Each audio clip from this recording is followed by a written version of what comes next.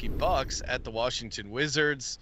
And we're talking big spreads. Of course, this one's pretty decently sized, as you would imagine. Bucks laying 12.5 on the road. Wizards plus 600 on the money line. Total sitting at 228.5. I didn't get to anything officially here. Total did feel a hair high.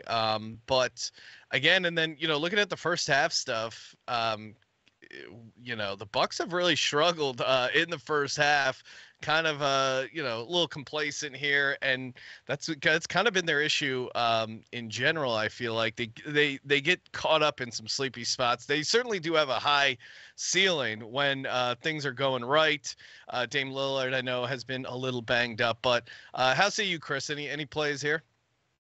Yeah, I see some value on the home team, Washington Wizards, who you can argue to end the month of March had their best stretch of the NBA regular season. And I know, they don't have everybody in. We're not seeing any Kyle Kuzma, but I think that's actually doing a good thing for the Wizards right now. I mentioned there are players on a lot of these NBA teams who are playing to prolong their careers, right?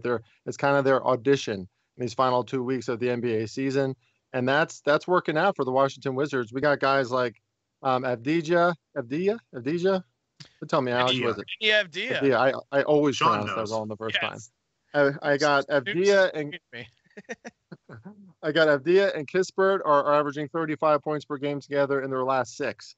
I got Jordan Poole and Marvin Bagley, the third, averaging 35 points per game together the last 6. That's 70 between those 4.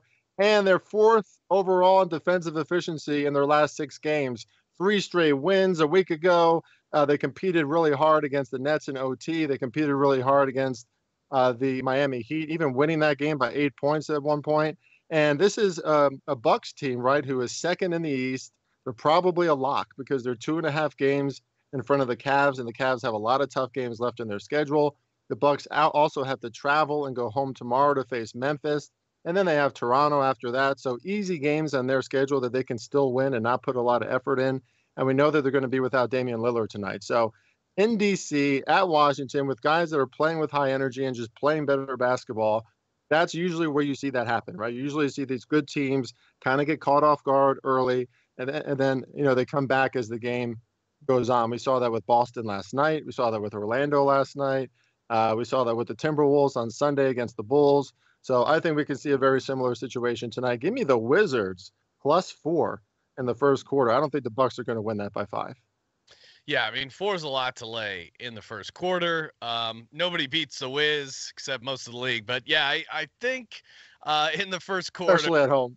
Yeah, I know, especially at home, which some reason they're worse at home, which is just the home field disadvantage. When you're bad and your fans hate you, it can work against you. Noobs, how say you? I assume we have some Denny Avdija props to discuss.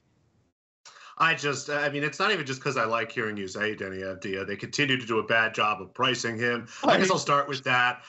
His rebound total is 9.5. I don't know why it's not 10.5. It should have been 10.5 for weeks at this point. I have him a little bit over 11 rebounds. Without Kyle Kuzma, with Bagley playing less minutes, and just them not really having a lot of big men here, and especially having to play against Corey Kispert. Avdija has pushed from the role of being more of a big man. He is cleaning the glass. He's had 10+ rebounds. I think it's like 4 out of the last 5 out of the last 6, something like that. And the last game, I had 2 or 3 that he just moved out of the way of. I was going nuts because I had 10+ on a nice number, and he just kept letting other players take the ball. But over 9.5, that looks like a nice number on Denny Avdija. I like Chris's bet. I do. I have made a decent chunk on the Wizards here as big underdogs lately, but as we get to this part of the season, I have such small sample size for what we're looking at with these teams. Number one, no Dame Lillard. This will only be the 6th game all year Milwaukee has played without Damian Lillard. It's hard to figure out what they look like, especially as they have evolved over the season.